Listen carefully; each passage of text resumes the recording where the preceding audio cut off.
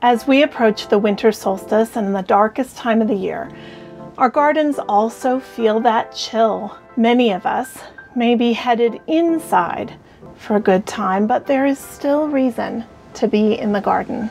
Here is your December gardening checklist. These cold, dark evenings are a great time to clean and sharpen your gardening tools after a summer of hard work. Give each tool a good scrub and remove any dirt or debris. Use a whetstone to sharpen blades and give any moving parts a good oiling. Wooden handles that have grown a bit rough can be sanded down and treated with boiled linseed oil too.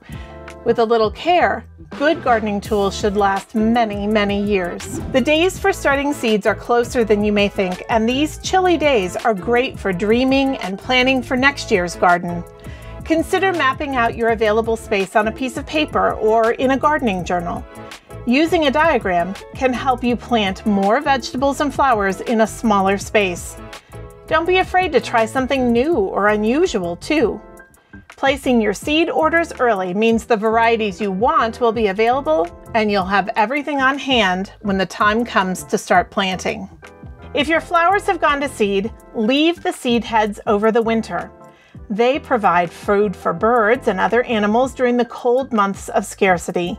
And come spring, many of those seeds may germinate, providing your garden with spring plants. The architectural forms of those seed heads provide winter interest for those of us in colder climates. If you are using garlands or wreaths made from real pine and fir greens, be sure to give them a good soak before hanging them up. Fill a large container or even a bathtub with warm water and submerge the greens in the water for at least 4 hours.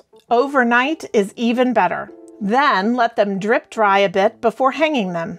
Your greens will last longer and their fragrance will be refreshed after a good soak.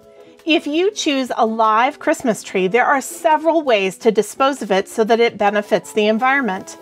The key thing is to keep it out of the landfill. If your city offers composting service, take advantage. That's a great way for the nutrients in the tree to be returned to the earth. You could also use your tree as the beginning of a log and branch pile for the wildlife in your yard and neighborhood. Cut the tree into smaller pieces and trim off the branches.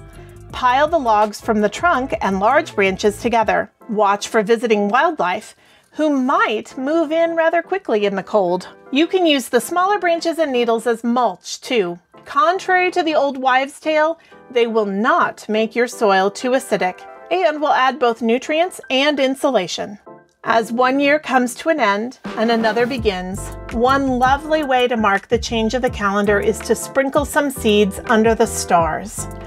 Choose a flower mix or a packet of native seeds for your area and make a ritual of casting them over the earth. Come spring, you may be surprised to see what flourishes, and remember, these longest nights make way for the beauty of spring. And that is your gardening checklist for December. Happy gardening and happy holidays!